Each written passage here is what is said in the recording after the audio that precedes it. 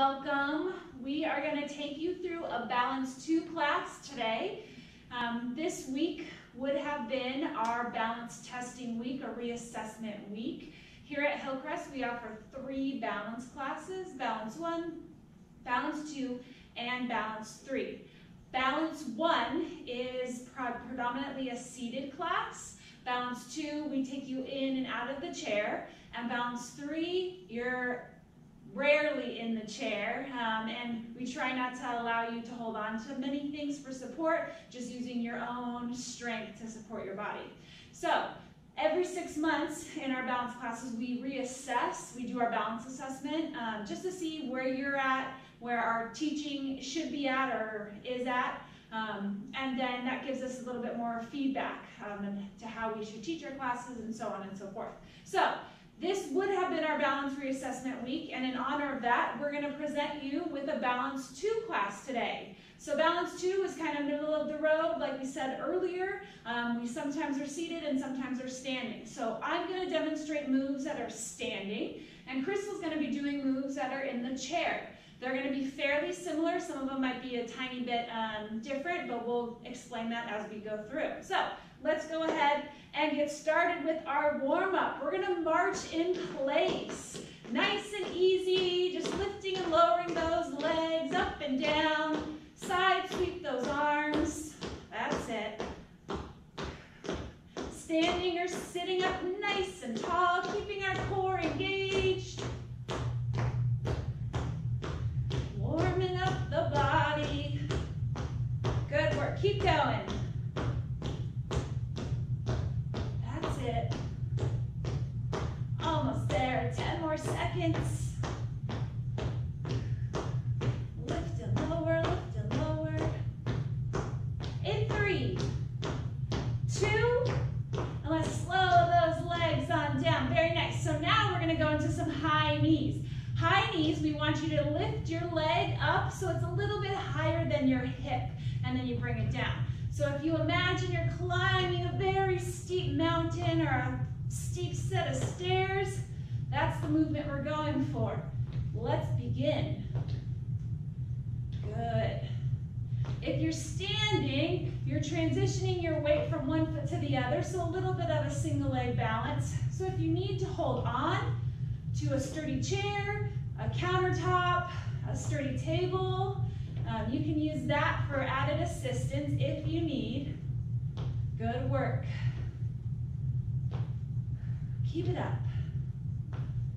That's it. 3, 2, and last 1. Excellent job. So for this next exercise, we're going to open up our hips and loosen those guys up a bit. So, seated or standing, we're going to start with our left leg. We're going to lift our left knee up, open it out to the side, plant the foot down, then lift and bring it back in. Same thing on the right. Open and close. You want to keep your hips pointed forward. That's it. Well done. Open and close. Out and in. Keep it going.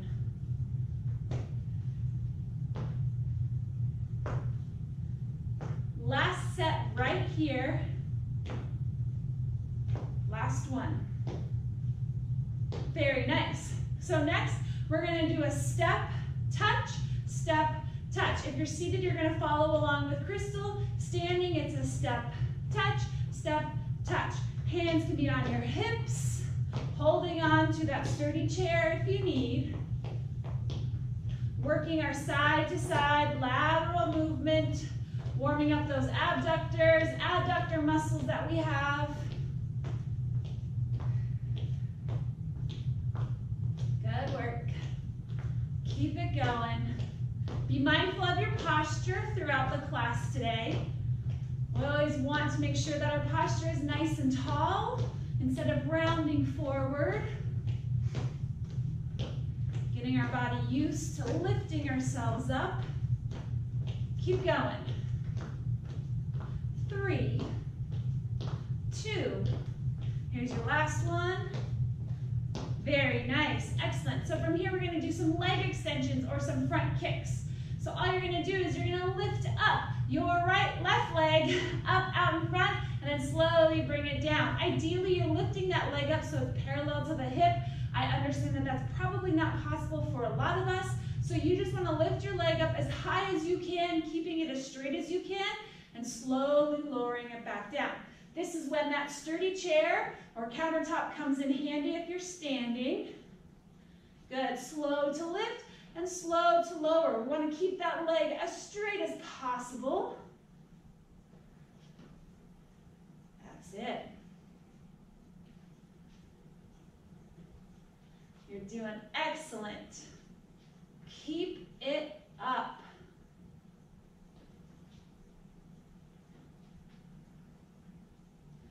Here's 3. Here's 2. Here's your last one. Lift and lower. Excellent.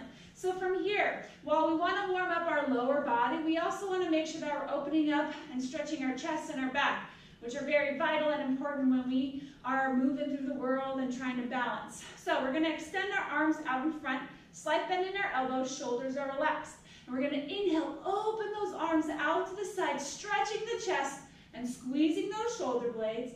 Then you exhale, you bring your arms all the way across, give yourself a hug. Good, a few more times. Each time you want to try to stretch a little bit farther. Last one. Excellent job.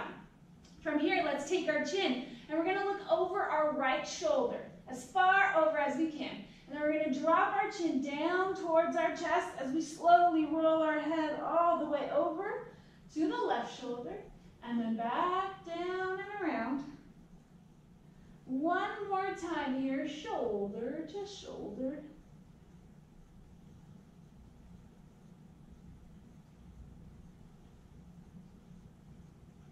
Good, looking back towards us. Hey, over here. All right, we're gonna jump right into our class. So we have 8 exercises and we're gonna go through them for about 45 seconds. Again, I'm gonna be standing up and Crystal's gonna be doing the seated modified version for you.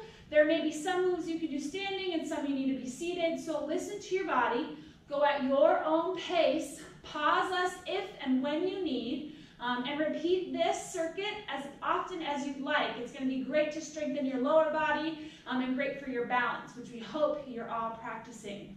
So let's jump right into it. This is the most fun exercise that everybody loves to do. It's our sit to stand or stand to sit squat. So again, if you're seated, follow along with Crystal. If you're standing here with me, feet are hip distance apart. Hands can be on your hips, across your chest, behind your head, holding onto your chair, wherever you feel most comfortable. And all we're going to do is we're going to hinge the hips back or hinge forward as Crystal's demonstrating. And you're going to squat down if you're standing or stand up if you're seated. And then you're going to go back to your starting position. If you're standing, it's very important that we keep all the weight in our heels. We hinge our bottom back and we squat down. So you should be able to wiggle your toes, but the heels are pushed down, okay? So let's go ahead and begin. Remember, if you're standing, you have the option to hold on to something just for added assistance. And we're going at our own pace. You're taking breaks if and when you need.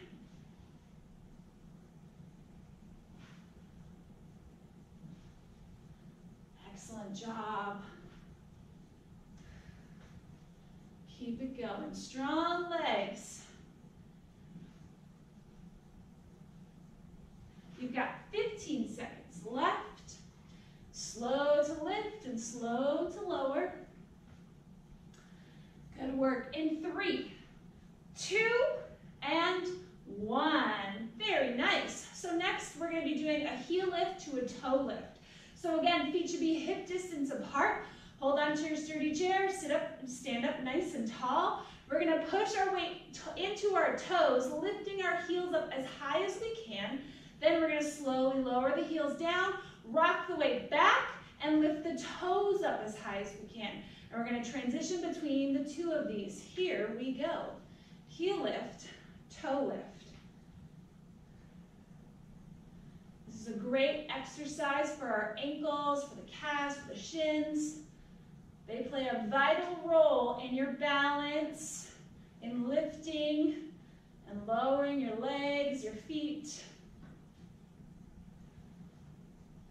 Good work. Keep it up. Slow to lift and slow to lower. You want to have control if you can. Good. We're almost there.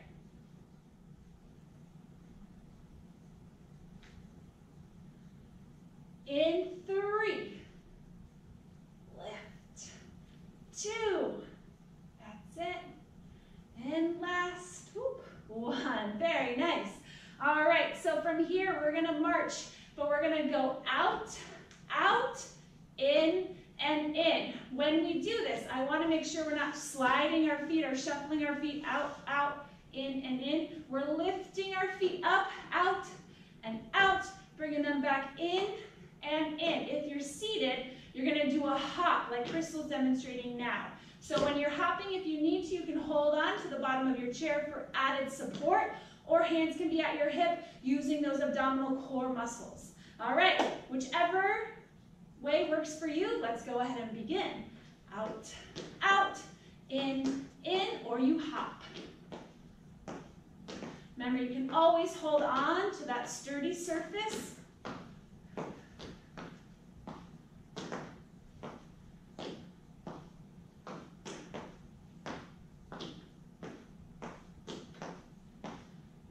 Good work. Keep going. Out, out, in, or hop.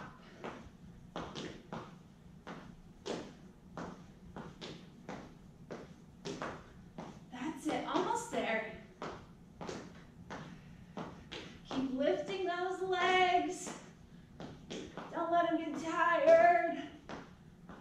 3, 2, and last 1. Excellent job. So from here, we're going to do some abduction, lateral leg lifts. So I'm going to turn to the side, facing my sturdy support, sturdy surface, and Crystal's going to be demonstrating it seated. All you're going to do is you're going to lift one leg up and out to the side, and slowly bring it back down, doing the same thing on the other side. I'll show you from the front real quick. Lift and lower, lift and lower. Here we go. The key is to have control as you lift and as you lower.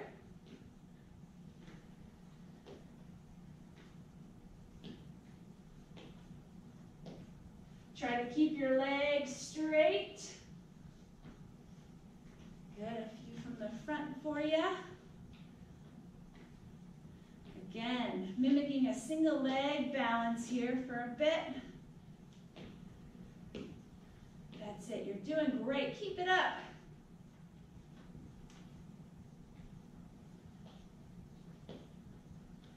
Three more.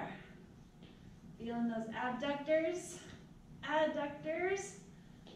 All right, last one. Lift, lower, lift, and lower. Excellent job, good work. So next we're going to be doing 2 heel taps, heel, heel, into 2 leg extensions or kicks. Kick and kick. Again, using your sturdy surface if you need, or sitting up, standing up nice and tall. Here we go. 2 heels, heel, 2 kick and kick. Heel and kick. Heel, heel, kick and kick. Keep going. Heel, heel, kick and kick. That's it. 2 and 2. Heel, heel, kick, and kick. Almost there. Last one. Heel, heel, kick, and kick. Good work. So from here, we're going to open up our stance so our legs are wide. And we're gonna do some fast feet. So we're gonna go as fast as we can, keeping our legs wide. If that doesn't work for you, you can always do a wide march in place, okay? Fast feet or march in place. Let's do this, here we go. Quick, quick, quick. Getting that heart rate up, keeping your core engaged. Keeping those legs wide, using those glutes.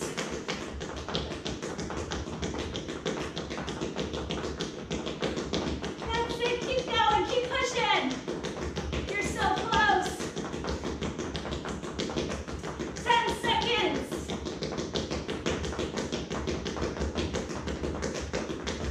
3, 2, and slow it on down. Great job. So next we're going to do 4 marches to 4 high knees. So it'll look like this. March, 2, 3, 4, high knee.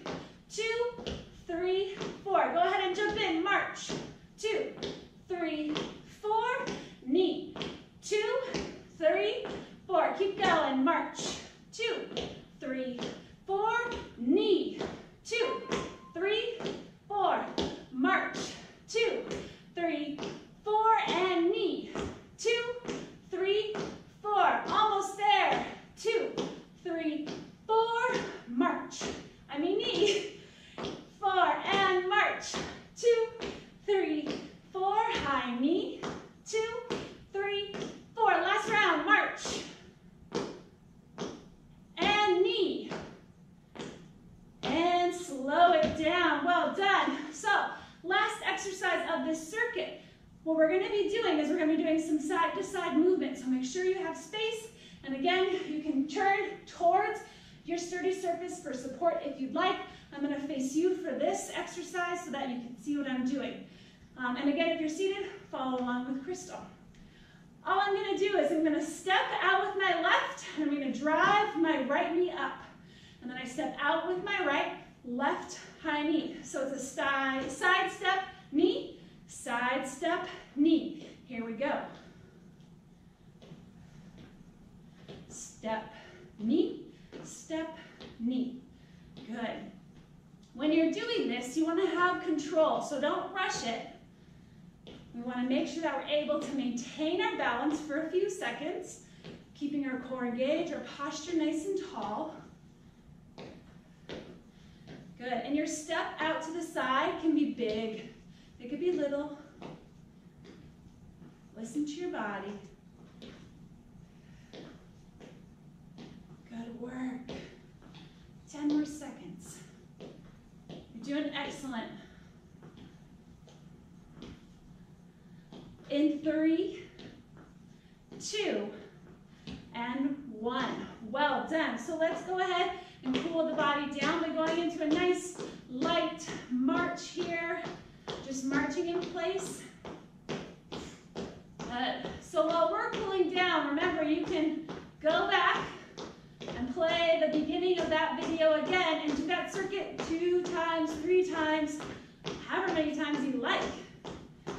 Ideally, we should be doing balance-based exercises at least 3 to 4 times a week. So if you're able to, great. Even just 1 round of those exercises is going to be so beneficial for you. In 3, 2, and let's slow those legs on down. We're going to go right into some heel taps. Push the heel down into the floor, point the toe up towards the ceiling. That's it. Good work. Allowing the heart rate to come down, your breath to return. In 3, in 2, and last 1. Excellent job. So we're going to do some seated stretches. So I'm going to invite you to use a sturdy chair and go ahead and sit on the very front edge of that chair. We're going to jump into our hamstring stretch. So we're going to start off by extending our right leg forward, resting the heel on the floor, seated at the front edge of our chair. We're going to try as best we can to keep that right leg as straight as possible. So we're going to hinge forward so our left forearm rests on top of that left thigh. Now, just going into this position, you may already feel this stretch. If you do, stay here. If you'd like a deeper stretch, I invite you to reach your right hand towards your right toes, as long as you're able to keep your right leg as straight as possible. And of course, breathe. It may sound silly, but oftentimes when people stretch, they tend to hold their breath. So we want to make sure we're breathing and relaxing. That's it. Great. Slowly pull yourself on up. Plant that foot down. Let's go ahead and switch. So now our left foot extends forward. Again, we're trying to keep the left leg as straight as we can, hinging forward so our right forearm rests on top of our right thigh. If you feel it here, stay put. If you'd like a deeper stretch, reach that left hand down towards those toes while keeping that left leg as straight as you can, and breathe.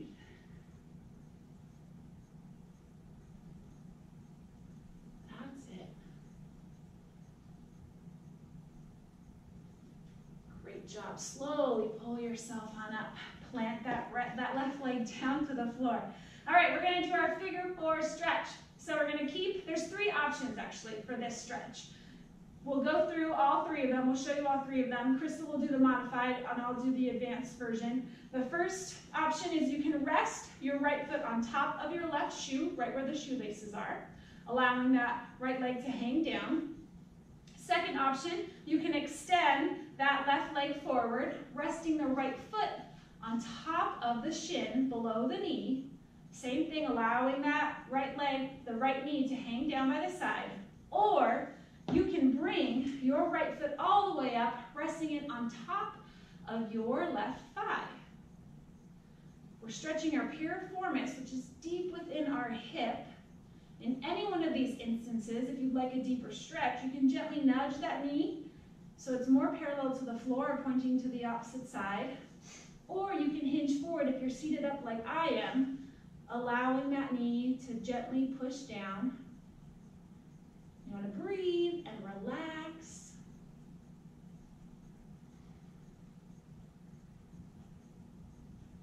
That's it. Great job. And let's slowly pull ourselves on up, planting that right foot down. Same 3 options apply for the other side. So pick which one feels best for you. Good. And if you're seated up nice and tall, you can hinge forward, breathing.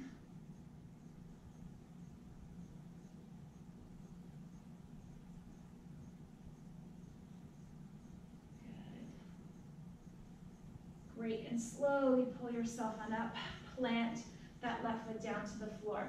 You're going to take your hands down by your side, and we're going to inhale, and we're going to lift and reach that right arm all the way up and over towards our left side, feeling the stretch down the right side of our body. Exhale, bring that arm down. Inhale, we're going to lift, reaching that left arm all the way up and over towards the right, and bring it on down. One more time on both sides. Really reach and stretch. Good. And last one.